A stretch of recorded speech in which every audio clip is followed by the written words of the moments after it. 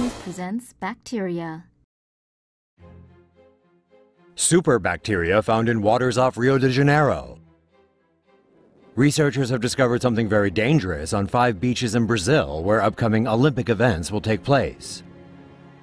Water samples collected from Guanabara Bay in Rio de Janeiro in 2013 and 2014 showed the presence of a dangerous drug-resistant superbacteria. The 5 beaches infected include Ipanema, Leblon, Botafogo, Copacabana, and Flamingo. Another study showed the presence of the bacteria in the Rodrigo de Freitas Lagoon and in a river that empties into Guanabara Bay. The superbacteria has been classified by the U.S. Centers for Disease Control as an urgent public health threat. The bacteria is drug-resistant and can kill up to half of the patients who suffer bloodstream infections. Experts believe the superbacteria entered the city's waterways through sewage that was channeled into the bay from local hospitals, where the bacteria thrives on stainless steel surfaces. The city had promised to clean its waterways as part of its bid for the Olympics. City officials said that 51% of the city's sewage has been treated, up from 11%, but nowhere near the 80% promised. Rio still has a long way to go before the Olympics. Contamination fears spark Eggo waffle recall. Kellogg recalled 10,000 cases of Eggo Nutri-Grain whole wheat waffles in 25 U.S. states on Monday due to potential risks of listeria contamination. Listeria monocytogenes bacteria is commonly found in soil and water. Vegetables can be contaminated with the bacteria from soil, while animals can carry it without appearing ill and can infect meat and dairy products.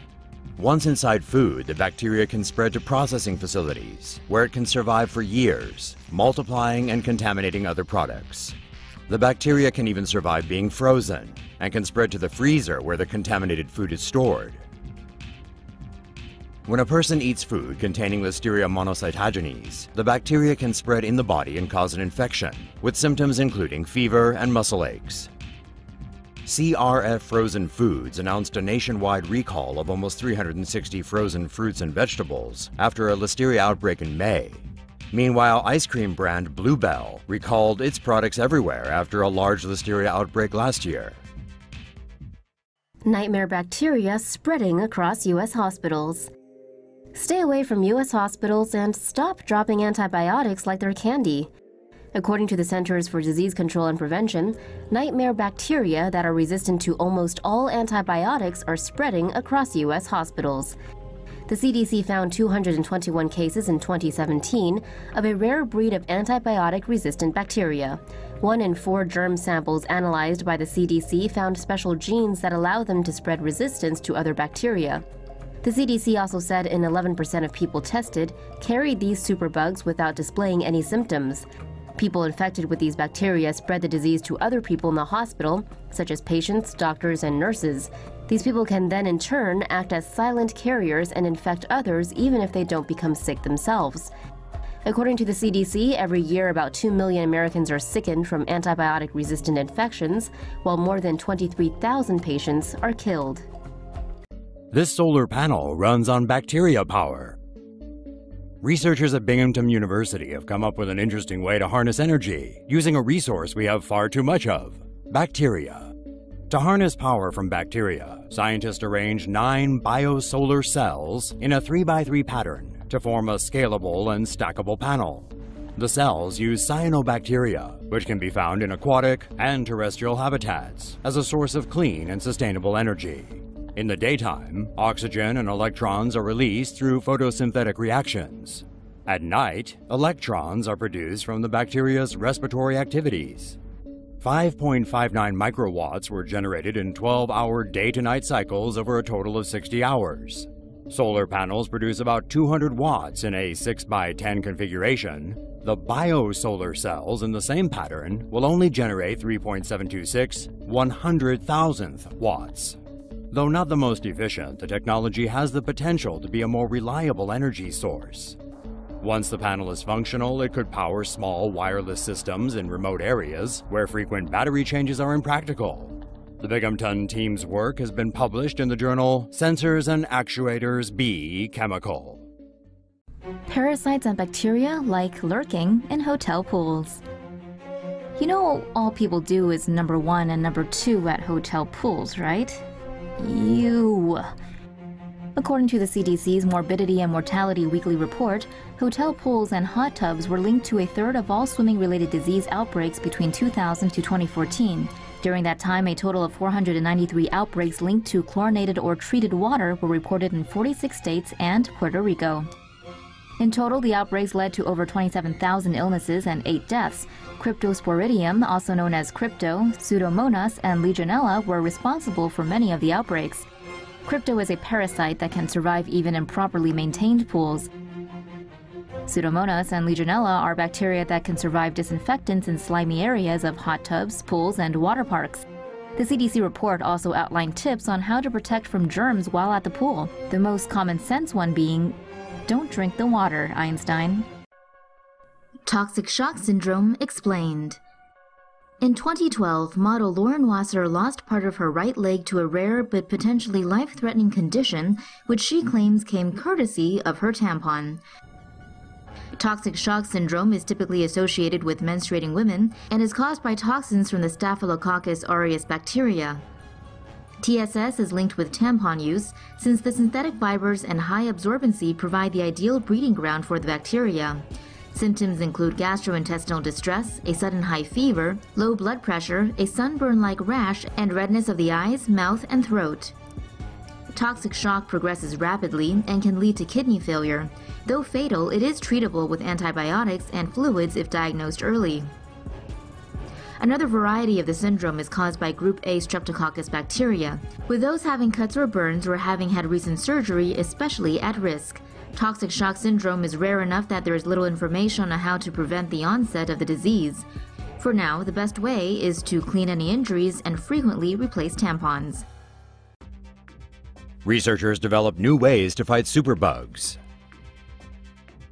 Drug-resistant superbugs have rendered many antibiotics ineffective.